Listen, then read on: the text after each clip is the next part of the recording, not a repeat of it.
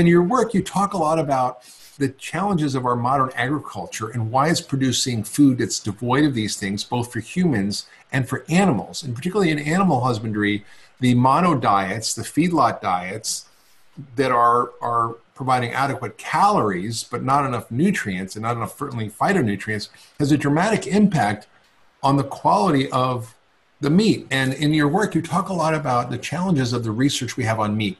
And there's a lot of studies that show that meat is potentially harmful, that it may increase risk of heart disease, cancer, and diabetes, and death. And there's other studies that may not corroborate with that. So there's a lot of mixed research.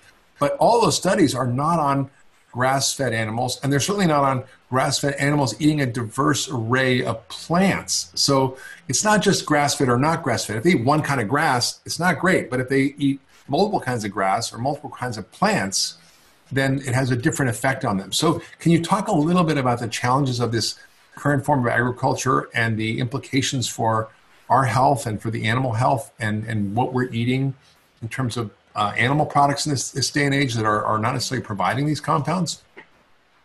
Yeah, everything you said, absolutely spot on related to that. And let me go back and pick up on some of the ideas that you're developing here, starting with this whole idea of how we've simplified our diets, made them virtually, as you say, highly processed, devoid of all these rich arrays of compounds, and how we did that very same thing with the animals in our care.